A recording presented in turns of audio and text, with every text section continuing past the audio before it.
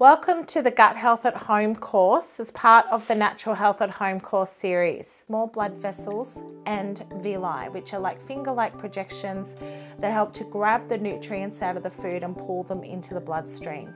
This is where your vitamins and minerals come from in your diet. So the liver and the pancreas are very, very heavily involved in digestion. The liver and the pancreas work to provide bile acids and enzymes so that the body can break down certain types of macros in the diet.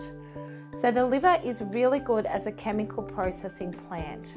So it basically helps to detoxify the body from chemicals, from waste products, and from endogenous compounds. So that includes things like medications that we might take, herbal medicines we might need to take, and also excess hormones in the body as well are broken down via the liver. The pancreas is really, really good at helping to supply all those enzymes that we need to break our food down, as mentioned before, but it is also really important for sugar. So it produces a hormone called insulin. So when we consume sugar, starches, anything that has that glycemic effect on the body, the pancreas will secrete insulin in response to that to try to regulate our energy production. So really, really important